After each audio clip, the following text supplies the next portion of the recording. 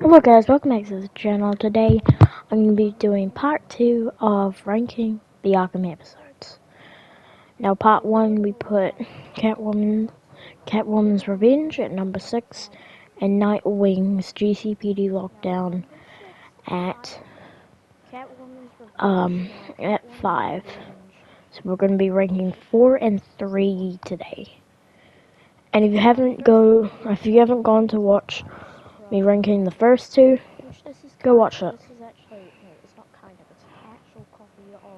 Anyway, here we go. Now at number 4 I have Robins. Now I did enjoy it, but after playing it again, it's not as good as these others. You know, technically this is And well, the story is that Tim Drake, not Tim Drake, man. Not Damien. I think it's Damien or Tim. I'm just gonna say Robin because I don't know which one it is. I know it's not Jason Todd. So, Robin and Barbara have gone on honeymoon, but has realized that what's his name? Two-Face is getting out of prison. Kind of like Penguin got out of prison. He got out of prison, so nice for him. But yeah, so you basically just do a stealth, and then you get this. So after you finish it, you get this. Control room. He'll know where Two-Face is hiding. I'll make him talk. Really? What? Nothing. Barbara, I know when you want to say something. Okay, it's just...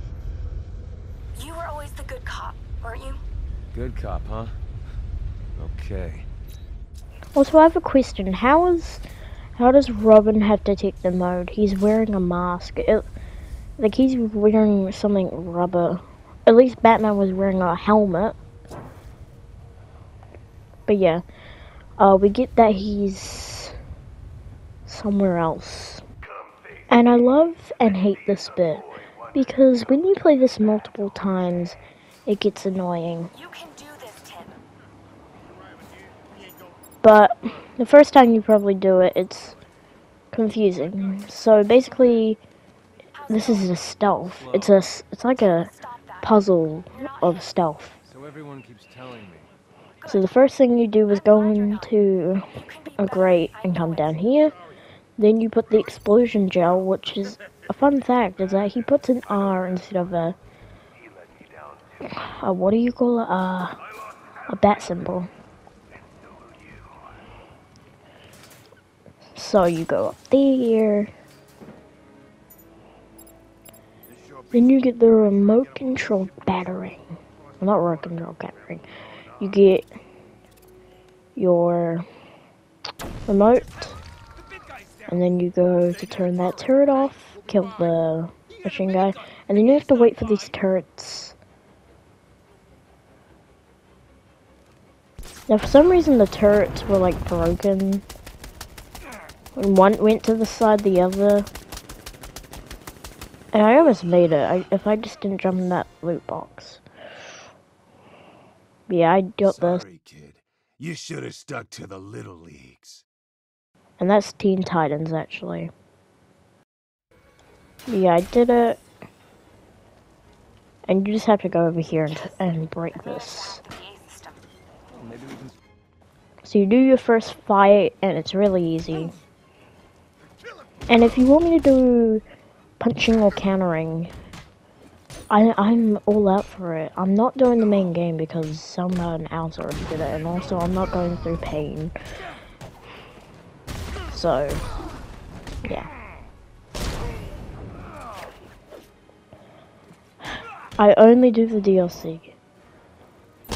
That's why I've only done punching or countering, because I don't know, but you do this very easy but hard puzzle. And this actually uses his bullet shield. Or you could just be like me and not use it like at all. You don't actually need his bullet shield. You could literally just dodge Definitely your thing. the bullets. You're all over that. This gun's gonna cut. Literally. I just did this. What's wrong with you? I didn't use the shield at all.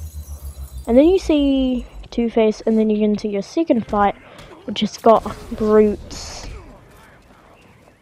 And yeah, it's probably the hardest in this. So after you beat them up, Comes a man. get this. Too bad it's short-lived. No, Tim!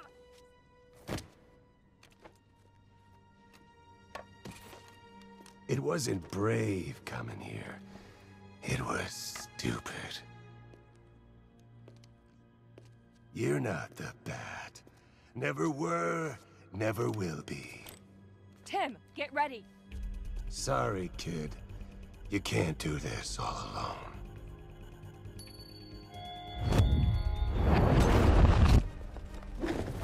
But yeah, what you just saw, it was a countering. So that was kind of sad. But yeah, we knock him out and we bring him back to GCPD. And I wish we were on a We're beach. not getting to that. And now we're in the top 3. We've got the Harley Quinn story pack. Now, sure, this was a pre-order. This was made for the pre-order. It took me about 15 minutes to beat this, but I still liked it. You get to play as Harley, you get to use her cool gadgets, and you get to use her Maniac mode. I thought it was good.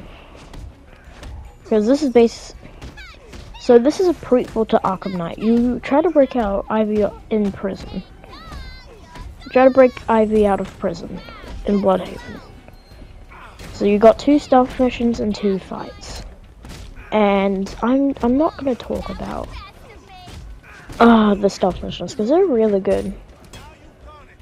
There's gonna be different ways to do it, but I'm gonna talk about the boss because that's probably the lowest bit of this. So you've done all the stealth missions, you did, oh, there's actually 3 fights, that one. And then we have this boss fight. Now, a way to do it fast is to turn on Maniac mode as soon as you get it, and then do 2 loud takedowns on him. Then all you have to do is jump over him twice, use your bat. Use your bat so you can do a beatdown, and if you do the successful beatdown, it will work. So, and also you could use a special combo takedown on him. That's what I did, and that's pretty easy. So, yeah, I'm sorry, there's not much to talk about. Stealth missions are great. The combat was great. Her being a playable character was great, and this was my first DLC to play in that whole Arkham series. So, I'm not giving it some 3. I just love it. Also, if you try to open this door, it's locked. Ain't that good? So, I'd like to see you guess what's gonna happen next. Red Hood or Matter of Family? What do you think is gonna be first? I'd like you to guess in the comments. Extreme pollination